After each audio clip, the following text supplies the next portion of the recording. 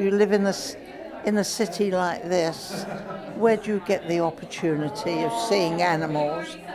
It means an awful lot to me. It just gives me that happy feeling, and a happy feeling at my age is very, very important. This isn't your typical afternoon in a care home. Some unusual visitors have arrived. Guinea pigs, hello, Trouble, bunny rabbits, and even Mabel the chicken has made the trip. I think I must be a rabbit person. Though I've never eaten rabbit in my life. But they aren't just here to entertain.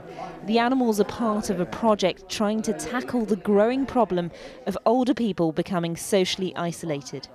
The residents of Donnybrook have conditions of varying severity. They live in their own flats with support from carers, but they can all be susceptible to feelings of loneliness. I left my family 70 years ago.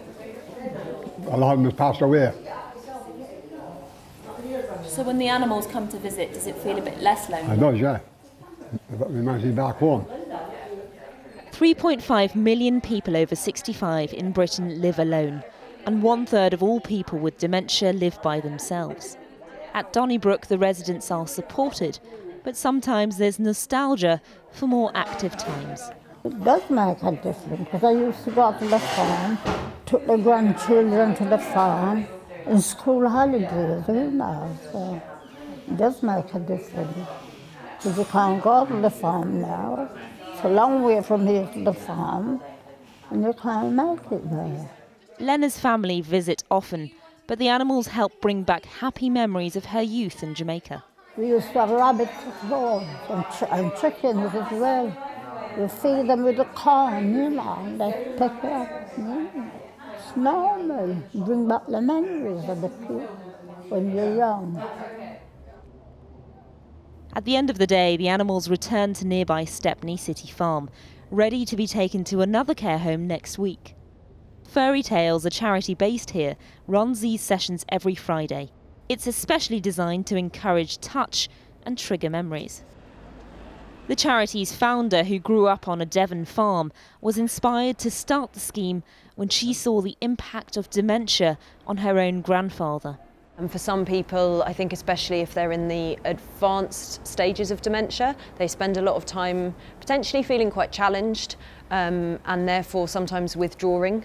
And I think the presence of an animal can cut through that, and it offers someone just a warm physical presence. It's non-judgmental, they're not asking awkward questions.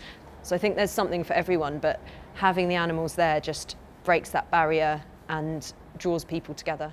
With the growing costs of social care becoming a concern in society, innovative schemes like this one are interesting health commissioners across the country.